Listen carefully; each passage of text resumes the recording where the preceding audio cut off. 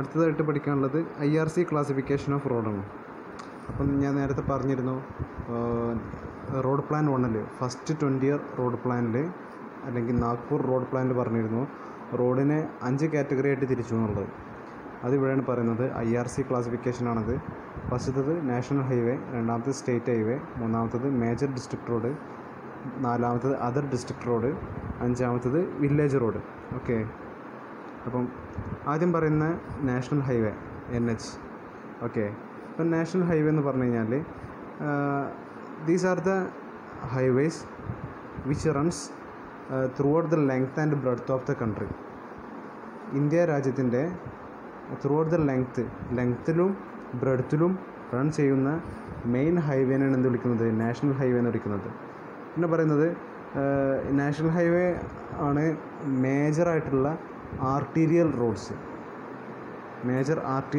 Arterial roads എന്ന് പറഞ്ഞു കഴിഞ്ഞാൽ രാജ്യത്തിൻ്റെ ഹൃദയഭാഗത്തു കൂടെ ഓടുന്ന റോഡുകളെയാണ് ആർട്ടീരിയൽ റോഡെന്ന് വിളിക്കുന്നത്. ഓക്കെ, പിന്നെ പറയുന്നത്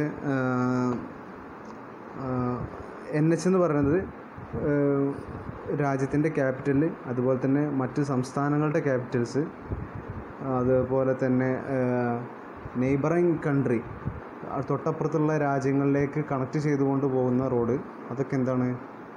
നാഷണൽ ഹൈവേസാണ്. ഓക്കെ, പിന്നെ ഒരു നാഷണൽ ഹൈവേൻ്റെ പ്രത്യേകത എന്താ വെച്ചാൽ ചിലപ്പം അത് മേജറായിട്ടുള്ള അല്ലെങ്കിൽ ഫേമസ് ആയിട്ടുള്ള ടൂറിസ്റ്റ് പ്ലേസസിനെ എന്ത് ചെയ്യുന്നുണ്ട്? കണക്ട് ചെയ്യുന്നുണ്ട്.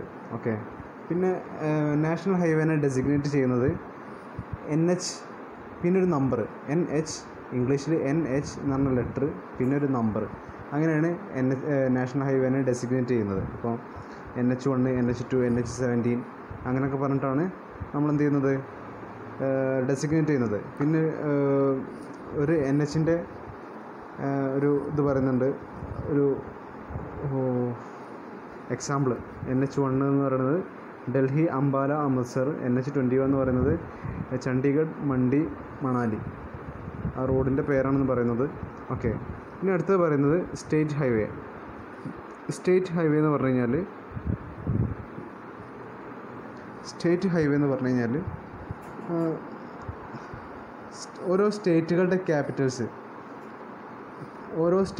ക്യാപിറ്റൽസിനെ തമ്മിൽ പരസ്പരം കണക്ട് ചെയ്തുകൊണ്ട് പോകുന്ന മെയിൻ ഹൈവേകളാണ് എന്ത് പറയുന്നത്?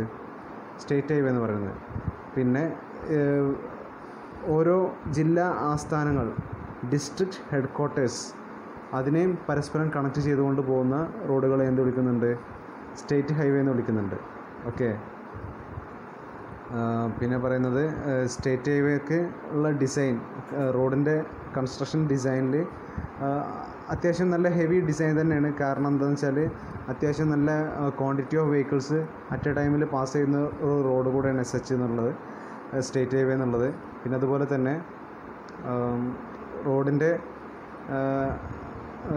ഈ സ്റ്റേറ്റ് ഹൈവേനെ ഡെസിഗ്നേറ്റ് ചെയ്യുന്നതും NH ഡെസിഗ്നേറ്റ് ചെയ്യുന്ന പോലെ തന്നെയാണ് NH1, NH2 എന്നൊക്കെ പറയുന്ന പോലെ തന്നെ SH1, SH2 എന്നൊക്കെ പറഞ്ഞുകൊണ്ടാണ് നമ്മൾ എന്ത് ചെയ്യുന്നത്? സ്റ്റേറ്റ് ഹൈവേകളെ ഡെസിഗ്നേറ്റ് ചെയ്യുന്നത്. ഓക്കെ, NHനെ അപേക്ഷിച്ച് നോക്കുമ്പോൾ കുറച്ചും കൂടെ ക്വാണ്ടിറ്റി ഓഫ് വെഹിക്കിൾസ് കുറവായിരിക്കും SHൽ. ഓക്കെ, പിന്നെ അടുത്തത് major district road. Major district road എന്ന് പറഞ്ഞു കഴിഞ്ഞാൽ ഓരോ ഡിസ്ട്രിക്ട് ഹെഡ് ക്വാർട്ടേഴ്സ്, അതായത് ജില്ലാ ആസ്ഥാനങ്ങളെയും പിന്നെ അതുപോലെ തന്നെ main towns and countries in the district, ഒരു ഡിസ്ട്രിക്റ്റിൻ്റെ അകത്തുള്ള ടൗണിനെയും അതുപോലെ തന്നെ ടൗൺ സെൻറ്റേഴ്സിനെയും കണക്ട് ചെയ്തുകൊണ്ട് പോകുന്ന റോഡിനെയാണ് എന്ത് പറയുന്നത്? മേജർ ഡിസ്ട്രിക്ട് റോഡ്, MDR എന്ന് പറയുന്നത്. അപ്പോൾ ജില്ലാ ആസ്ഥാനങ്ങളെയും അതുപോലെ തന്നെ ആ ജില്ലക്കകത്തുള്ള മെയിനായിട്ടുള്ള അങ്ങാടികൾ, പട്ടണ പ്രദേശങ്ങൾ, ആ പ്രദേശങ്ങളെ കണക്ട് ചെയ്തുകൊണ്ട് പോകുന്ന റോഡുകളെ എന്ത് വിളിക്കുന്നത്? മേജർ ഡിസ്ട്രിക്ട് റോഡ് എന്ന് വിളിക്കുന്നത്. പിന്നെ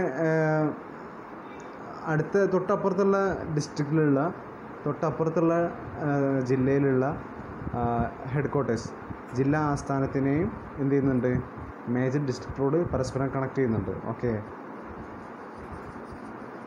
പിന്നെ ഈ ഫൈനലി ആയിട്ട് ഈ MDR അൾട്ടിമേറ്റ് ആയിട്ട് എവിടെ കണക്ട് ചെയ്യും, സ്റ്റേറ്റ് ഹൈവേയിൽ പോയിട്ട് കണക്ട് ചെയ്യും. ഓക്കെ. പിന്നെ പറയുന്നത് ഇതിൻ്റെ ഡിസൈൻ, നമ്മുടെ MDRയുടെ ഡിസൈൻ എന്ന് പറയുന്നത് സ്റ്റേറ്റ് ഹൈവേനേക്കാൾ കുറച്ചും കൂടെ താഴെ ആയിരിക്കും. സ്റ്റേറ്റ് ഹൈവേൻ്റെ അത്ര ഡിസൈൻ ഉണ്ടാവില്ല, അത്ര ഡിസൈൻ സ്പെസിഫിക്കേഷൻ ഉണ്ടാവില്ല, അതിനേക്കാൾ കുറച്ച് താഴെ ആയിരിക്കും. കുറച്ച് ലോവർ കാറ്റഗറിയിലാണ് എന്തുള്ളത്, മേജർ ഡിസ്ട്രിക്ട് റോഡ് ഉള്ളത്. ഓക്കെ. അപ്പോൾ അതർ ഡിസ്ട്രിക്ട് റോഡ് ODR എന്ന് പറഞ്ഞു കഴിഞ്ഞാൽ, ODR മെയിൻലി കൺസിഡർ ചെയ്തിട്ടുള്ളത് റൂറൽ ഏരിയയിലുള്ള ഡെവലപ്മെൻറ്റിന് വേണ്ടിയിട്ടാണ് എന്ത് ചെയ്തിട്ടുള്ളത്, അതർ ഡിസ്ട്രിക്ട് റോഡ് അല്ലെങ്കിൽ ODR കൺസിഡർ ചെയ്തിട്ടുള്ളത്. അതായത് നമ്മുടെ റൂറൽ ഏരിയയിൽ ഉള്ള കൺസ്ട്രക്ഷൻ അഗ്രികൾച്ചറൽ പ്രൊഡക്ട്സ് അല്ലെങ്കിൽ റോ മെറ്റീരിയൽസ്, അങ്ങനത്തെ എന്തെങ്കിലും റോ മെറ്റീരിയൽസിനെ പുറത്തോട്ട് കൊണ്ടുപോകാൻ വേണ്ടിയിട്ട്, പുറത്ത് ഇൻഡസ്ട്രിയൽ ആയിട്ടുള്ള അത്യാവശ്യം വെൽ എക്യുപ്ഡ് ആയിട്ടുള്ള ഏരിയയിലേക്ക് കൊണ്ടുപോകാൻ വേണ്ടിയിട്ട് നമ്മൾ കൺസ്ട്രക്ട് ചെയ്യുന്ന റോഡുകളെയാണ് എന്ത് വിളിക്കുന്നത്, അതർ ഡിസ്ട്രിക്ട് റോഡ് എന്ന് വിളിക്കുന്നത്. അതായത് റൂറൽ ഏരിയയിലെ ഡെവലപ്മെൻറ്റിന് വേണ്ടിയിട്ടാണ് നമ്മൾ അതർ ഡിസ്ട്രിക്ട് റോഡ് അല്ലെങ്കിൽ ODR കൺസിഡർ ചെയ്യുന്നത്. ഓക്കെ. പിന്നെ പറയുന്നത് ഇത് അൾട്ടിമേറ്റ്ലി കണക്ട് ചെയ്യുന്നത് എവിടെയാണ്, മേജർ ഡിസ്ട്രിക്ട് റോഡിൽ പോയിട്ടാണ് ഈ ഒരു റോഡ് കണക്റ്റ് ആവുന്നത്. ഓക്കെ.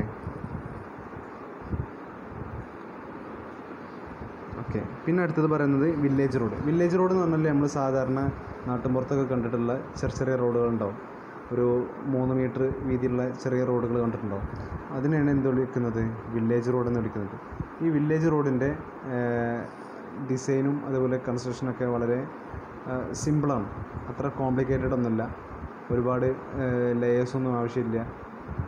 അങ്ങനെയൊക്കെയാണ് എന്ത് വില്ലേജ് റോഡിൻ്റെ കൺസ്ട്രക്ഷൻ, അതുപോലെ തന്നെ ഡിസൈൻ സ്പെസിഫിക്കേഷനും. പിന്നെ വില്ലേജ് റോഡിൻ്റെ കൺസ്ട്രക്ഷനും മെയിൻ്റനൻസും ചെയ്യുന്നത് അതത് തദ്ദേശ സ്വയംഭരണ സ്ഥാപനങ്ങളായിരിക്കും. അതായത് പഞ്ചായത്ത് അല്ലെങ്കിൽ പഞ്ചായത്ത് അതുപോലെ തന്നെ മുനിസിപ്പാലിറ്റി ഒക്കെയാണ് എന്ത് ചെയ്യുന്നത്, വില്ലേജ് റോഡിൻ്റെ കൺസ്ട്രക്ഷൻ അതുപോലെ തന്നെ മെയിൻ്റനൻസും ചെയ്യുന്നത്. ഓക്കെ. ഇനി അടുത്ത് പറയാനുള്ളത് investigation and planning of highway. ഒരു ഹൈവേ പ്ലാൻ ചെയ്യുമ്പോൾ നമ്മൾ ഒരു ഹൈവേ കൺസ്ട്രക്ട് ചെയ്യാൻ പ്ലാൻ ചെയ്യുന്നതിൻ്റെ തൊട്ട് മുന്നേറ്റ് നമ്മൾ ചെയ്യേണ്ട ഇൻവെസ്റ്റിഗേഷൻസ്, അതാണ് പറയുന്നത് investigation and planning of highway. അപ്പോൾ കുറച്ച് റോഡ് പ്ലാനിങ് സർവേസ് ഉണ്ട്, അതാണ് പറയുന്നത്.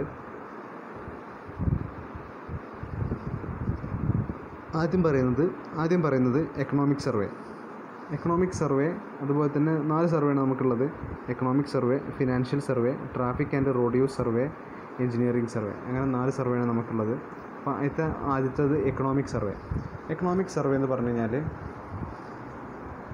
നമ്മളൊരു റോഡ് പ്രപ്പോസ് ചെയ്യണം. ഒരു നിലവിലിപ്പോൾ റോഡൊന്നും ഇല്ലാത്തൊരു ഏരിയയിലേക്ക് നമ്മൾ എന്ത് ചെയ്യണം, ഒരു പുതിയ റോഡ് പ്രപ്പോസ് ചെയ്യണം. അപ്പം അങ്ങനൊരു റോഡ് അവിടെ കൊണ്ടുവന്നു കഴിഞ്ഞാൽ ആ നാട്ടിലത്തെ ജനങ്ങൾക്ക് അത് എങ്ങനെയൊക്കെ സാമ്പത്തികപരമായിട്ട് എങ്ങനെയൊക്കെ അത് ഉപകാരപ്പെടും, അതാണ് എക്കണോമിക് സർവേയിൽ നമ്മൾ പഠിക്കുന്നത്. In this survey it is desirable to find the service given by each road system to the population and product of the area. ആ ഒരു അവിടുത്തെ ജനങ്ങൾക്കും പിന്നെ അതുപോലെ തന്നെ ആ ഒരു ഏരിയയിൽ വല്ല പ്രൊഡക്റ്റ് എന്തെങ്കിലും ഉണ്ടെങ്കിൽ, അഗ്രികൾച്ചറൽ പ്രൊഡക്ട്സ് എന്തെങ്കിലും ഉണ്ടെന്നുണ്ടെങ്കിൽ അതിലൊക്കെ എന്തെങ്കിലും എക്കണോമിക്കലി വല്ല ഡെവലപ്മെൻറ്റും ഉണ്ടാവുമോ എന്നുള്ളതാണ് നമ്മൾ എന്ത് ചെയ്യുന്നത്, എക്കണോമിക് സർവേയിൽ പഠിക്കുന്നത്.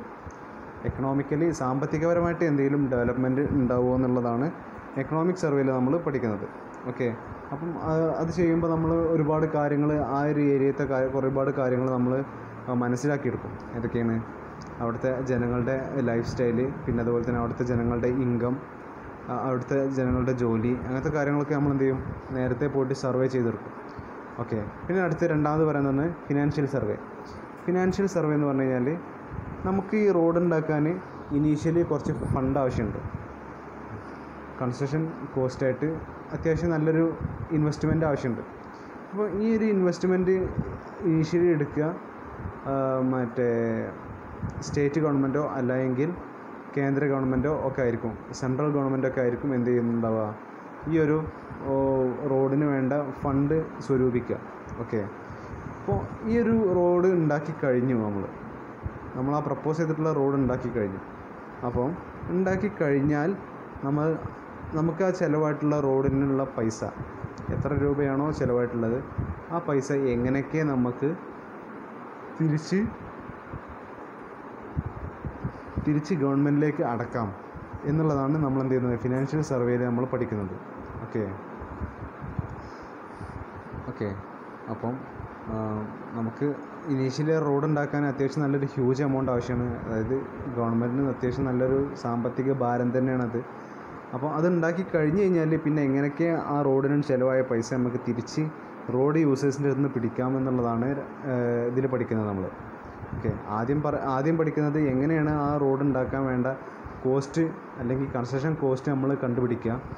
ശേഷം എന്ത് ചെയ്യും, ആ ഒരു കൺസ്ട്രക്ഷൻ കോസ്റ്റ് എങ്ങനെയൊക്കെ നമുക്ക് തിരിച്ചു പിടിക്കാം, റോഡ് യൂസേഴ്സിൻ്റെ കയ്യിൽ നിന്ന് എങ്ങനെയൊക്കെ തിരിച്ചു പിടിക്കാമെന്നുള്ളതാണ് രണ്ടാമത് പഠിക്കുന്നത്.